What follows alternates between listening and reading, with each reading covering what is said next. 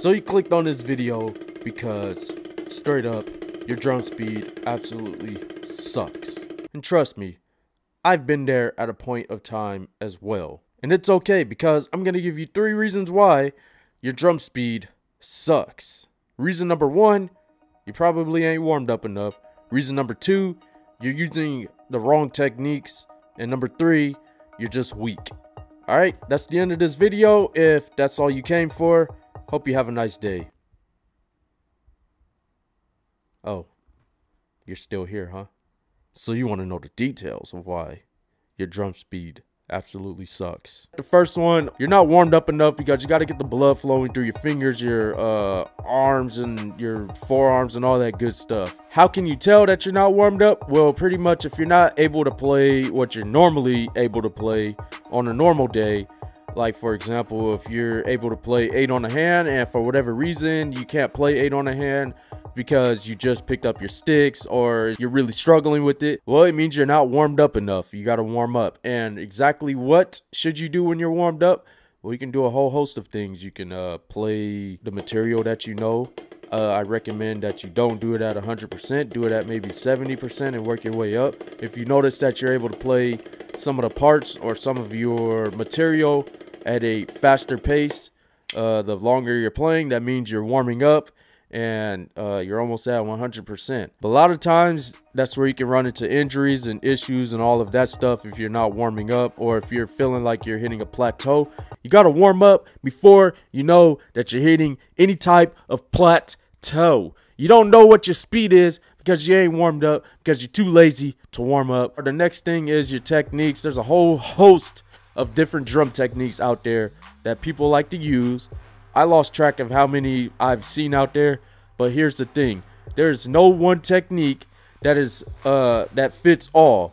If anybody out there is telling you that if you use this technique, you'll be able to play any type of rudiment out there or at any tempo, whatever the case is, I just hope you're not hiring them as your drum instructor, because that's a fast track way of running into all kinds of different hand and wrist injuries, which are very, very common thing in the drum world. Which is another thing. I don't know why drummers argue that rebound is cheating or whatever the case is. That is the most dumb fuck shit I've ever heard in my entire life. Don't listen to drummers that tell you that you shouldn't be using rebound or it's cheating. It's stupid as fuck. But yeah, going back to the injuries a little bit, that's how people injure themselves. If they try to use the finger control technique, doing a double stroke roll at 250 beats per minute, sure, you might be able to do it.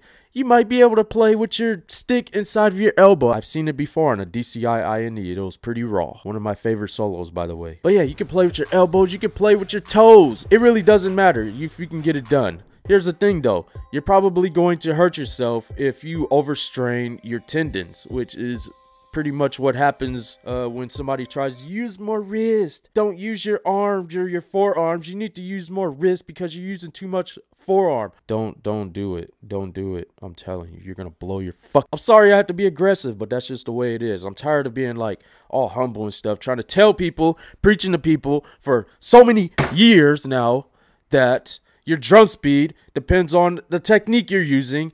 And then it goes into part three, which is you're just probably weak. You're going back to the forearms burning. If your forearms are burning, it means you got to train yourself so that your forearms are not burning. Your forearms are burning because you got muscles in them. A lot of muscles in your forearms. I don't know the name of them, but there's a whole bunch of them. You can Google search. Each of your fingers are controlled by the muscles in your forearms. That's why you're going to feel a burn in them. You shouldn't feel any burn in your wrist. If your wrist is burning, that means you're burning your tendons, which is going to cause you to have tendinitis or even carpal tunnel, which are 2 injuries you absolutely don't want. One requires surgery, I think. Carpal tunnel requires surgery. Something you don't want. But yeah, man, stop listening to these people out here that tell you that you need to use more wrist to push your speed, because 9 times out of 10, 10 times out of 10, 15 times out of 10, you're gonna blow those motherfuckers. So make sure you watch out for any wrist-based techniques out there. Try not to do them at a high rate of speed, at a high tempo. All right, I'm not saying you're not using wrist or you're not supposed to use your wrist when you're playing. I'm saying when you're playing at a certain tempo, you don't want to use like the Moeller technique. That's a whip base. It does have a lot of wrist movement in it. All right, you don't want to use those to play at 500 beats per minute triple stroke rolls or 450 beats per minute double stroke rolls. Whatever these people tell you out here in the comment section, whatever the case is,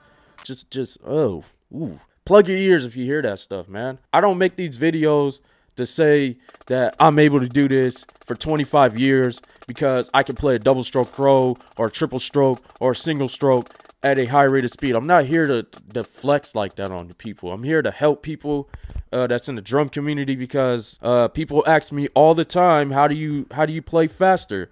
And I tell people over and over that it's through the techniques you're using, and then it's through the strength of your forearms. All right, a lot of the techniques are going to be through the muscle strength of your forearms. I am doing a webinar talking about this very topic. The link will be in the description, but if you're too lazy, it'll also be in the comment section, so make sure you watch out for that. It'll take you to my website, and all you got to do is sign up, put your credentials in, and you're good to go. But I only want serious people signing up for it. If you're not serious about building your chops up, if you're skeptical or whatever the case is, then you know, don't sign up. But it is free to sign up, and it really depends on when you're watching this video for when the webinar is being hosted. Just make sure you go and follow the link and sign up. All right, that's all I got for this video. Have a nice day.